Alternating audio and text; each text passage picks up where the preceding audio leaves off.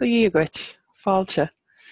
So one of the things that I am asked for a lot is to pronounce place names of Ireland. And you'll see I've just put onto the screen where I want to start, because one of the things that I get kind of grates on me a little bit through working in tourism for so long has been just even the basic county names in English getting mispronounced. So I did want to go through the county names and just show you how to pronounce all of them, give you a little map and, you know, a little geography lesson while we're there, along with the pronunciation, and introduce you to my island in this way. So while I was looking for that, though, I found an interesting map. I think it was on the journal.ie originally, which is good news media. And what we have here, and you can see on the screen, is we have the English names, we have the Irish names, and we also have what they mean. So I thought that that would be an interesting one to work from. So we're going to start at the top with Donegal.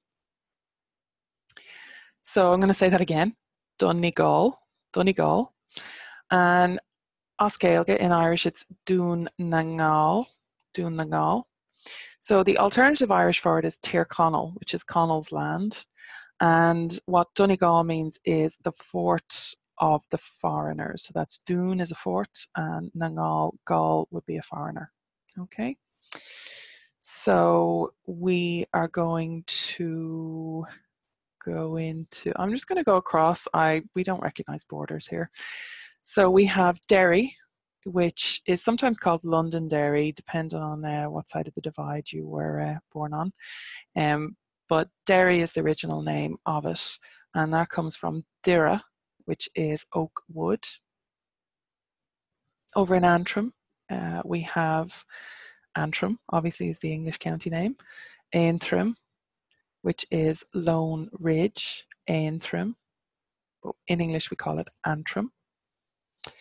Here in Tyrone, we have Eugene's land. It's Tir Owen. So Owen has been anglicised as Eugene. Owen is actually a native Irish name. So Tir here, and we saw it in Tir in the alternative name for Donegal was Tir Connell. Here we have Tir Owen. So Tyrone. Armagh is Ard Vaca, which is Macha's height, the heights of Macha. That's Armagh. Over in Down, this is pretty straightforward actually, and Doon is something that you'll see in a lot of place names, D-U fada N. So it's on Doon, which is anglicised as Down, the county name Down, and it just means the fort. Okay, so we're going to go over to Mayo. You'll hear this called Mayo or Mayo, and either is correct. Again, it depends what side of the Shannon you were born on, I think, at that point. So this comes from Mayo, which is, or Mach O, which is the plain of the yew trees. So EO is a yew, it's the Irish word for yew, and Mach is plain. So you'll see it M-A-G-H oftentimes. So up here we have Sligo. So that's Sligo, and it's Schligach, and it translates as Shelly Place. Not sure, that one seems a bit off to me, but sure we'll go with it. Over here we have Leitrim, and it's Leitrim, the grey ridge, and that should actually be two words. Lea is grey, and Trim is a ridge, or I think that might even be Drim originally, which might mean a back, or the words are related anyway. I think we skipped El Fermanagh up here, Fermanagh, and that comes from Far Monach, which is the men of Monach. We're over to Monaghan, so Monaghan, and that's Winachon, which means hilly land. Down here we have Cavan, Cavan, as they pronounce it. My uncle's from Cavan. On Cavan, and that's the hollow on Cavan. Now, do bear in mind, by the way, that my pronunciation, my dialect, is standard schoolgirl Irish, as I call it, which means that it is a mixture of dialects from Munster and Connacht primarily. I was reared mostly in Dublin and partly over in Clare over here. I hope you can see the pointer actually on the screen. Otherwise you're going to be a bit lost because I'm kind of hopping around between these counties. So of course we have covered Ulster, and a lot of people think that Ulster is just these 6 counties that are helpfully coloured in a different colour here. But actually Ulster is 9 counties. So we also have Monaghan as part of Ulster, Cavan is technically part of Ulster, and Donegal. So those are, I think Cavan is, or is Cavan Leinster? Oh, I might have got that wrong. John, do you know what the 3rd county is that's not in the north of Ireland? Is it Cavan or Louth? Can't tell you, don't know. I think Cavan is Leinster. I think Cavan is Leinster as well, and maybe Louth is Ulster still, is it? Now, absolutely forgive me, Ulster people, for my my faux pas. I should. I also have bad schoolgirl geography as well, so it's a bit hazy from back in the days of primary school. So please do forgive. I'm sure I'll get corrected in the comments below. So where did we stop? Seems that we've talked about it. Louth is Lugh, and it comes from, named after Lugh, who is a god of the Tuatha Dé Danann. Over here we have Roscommon. So that's Roscommon, and that comes from Roscommon, which is Common's wood. I was right. What was I right? Cavan is Ulster. Okay, I was right. I was second guessing myself because John was wrong. I second guessing myself with Cavan because I got confused with Louth because traditionally Cuchulain's place, which is very much kind of Ulster. Now, we're talking about provinces here, and bear in mind that the boundaries for the provinces have changed quite significantly through the years and through the various tribal associations. So my historical Ulster boundaries were mixing up with my modern boundaries in my brain. So that's why I was confusing Louth as part of Ulster. So again, please do forgive me, Leinster folk, for not knowing which counties are in my home province. Whoops. Anyway, Roscommon, Common's wood. We're going to go with Galway next, which is Galway. So I don't want to hear any other pronunciation of it, please. Everybody says Galway. That's not a dialectical one. I referred on Facebook to Galwegians in one of my posts the other day, and people were quite blown away by it, but I can assure you that people do say Galwegian. It is a thing, but it does come from Gallav, which means stony, quite appropriately named, as many of them are. Over here we have Longford, and that is on Longfort, which is the riverside fortification. Here we have Westmeath, which is the West Middle on Irvie. So me is the middle, and on Irvie is west of the middle, basically. So that's what Westmeath is. And here we have the middle, which isn't actually in the middle. And that is Onvie, which is Meath, and just means the middle.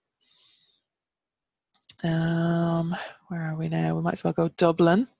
So Dublin comes from Dublin, which is Blackpool.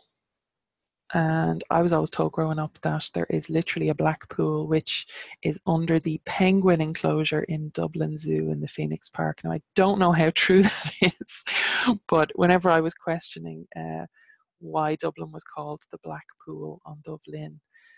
That's what I was told growing up. So it's also known as Baile Áclia, which is the hurdled ford. So Baile is a town, so the town of Á is ford, and Clea would be the hurdled. Okay, so let's go over to Clare, which is on Clár, which is the plain. And Clare is Munster. This is where the Munster border starts. And I'm going to mix up that border as well because this is Connacht up here in the west. And Munster then is the south.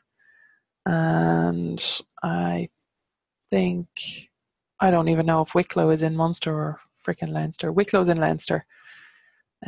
Wexford is in Munster. And I'm going to stop there. I'm totally going to stop there. My provincial boundaries, obviously I should have had a map which included provincial boundaries so that I didn't keep messing it up. But that's not what this video is about, okay? So, like I said, I have this weird historical modern boundary division. At one point we had 6 provinces. At another point in history we had 3 provinces. So things were quite changeable. So we're going to go from Clare to Offaly. And that's Offaly, and it's named after, it's Uv All, named after the Ifalga, which is a clan name, a family name, Ifalga. So Offaly. And then we'll go across to Kildare, which is Kildara, the Oak Church. We'll go to Wicklow then, Wicklow, which is from a Viking word, which means the meadow of the Vikings. Viking aloe is where that comes from, apparently. Did not know that. But the Irish term for it is Kilvanton, which means the Church of the Toothless One. So you heard it here first. This is where Toothless the dragon is from. Just saying. There's lots of glens up there that, you know, a dragon could get stuck in if it broke its wing. I'm just saying. Okay, so we have Laois, which is named after Lora Laoiseach, who was a king. That's Laois. Let's go down to Limerick, poor old Limerick. Limnock, Oscailge in Irish, means bare spot. So that's Limerick for you. Then we have Tipperary, which most people would know because of the old song, Long Way to Tipperary, or something. That is from Tibrid Oran, which is the well of the Ara. I think the Ara must be I don't actually know what the Ara is. I'm not gonna put forth any supposition on that. Down here we have Kilkenny, which is Kilciana, which comes from Connacht's church. And you'll see Kil is, you know, same as Kildare, Kilkenny. That would be, like Doon, that would be quite a common place name. And it literally comes from woods. It's translated as church, but it means a small wood, basically. Quill is woods. So it comes from obviously a very ancient time when holy places were groves of trees. And we have, it's gone into the language as church, because that, you know, that was what the translation for holy place was or became in later times. So Kilcianock is Cianock's church, and that's the grove of Cianock, really. Carlow then, so Carlow comes from Caherlock, which is the place of the herds. And then we are going to go over to Kerry, which is Kerry, which is named for the people of Kerr. We have Cork, which is Corky, so Cork, and that's a marsh, just a big marsh, just down here in Cork. Then Waterford comes from, now I'm going to mess up the Viking name, but it's from a Viking term, Viofjordur, which translates as ram ford. And then Oscailga, it is, in Irish, it is Port Laraga, which is Larag's port. And Wexford then, last county, I don't think I've forgotten anyone.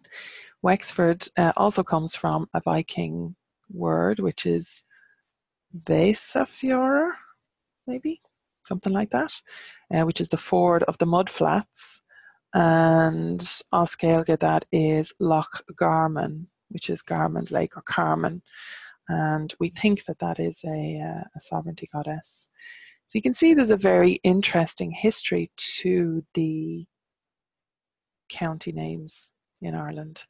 And I've been delighted to share that with you. So I would like to do more Irish place name pronunciation. So if you have somewhere that your family's from, or if you'd like me to repeat any, I hope I was clear through all of those, but if you'd like me to repeat any, I can do another video. Comment below with place names and give it a like and a thumbs up and a share and subscribe if you're new to the channel, because there's lots like this, and I'm going to be doing daily content between the blog and the YouTube channel all through November, and we'll see after that. But definitely there's going to be regular content through December, January and on as well, okay? So, slán go fóill. Don't forget, like and subscribe, and give us an thumbs up, and let me know what place names, what Irish place names you would like to see me talk about and pronounce, okay? Slán.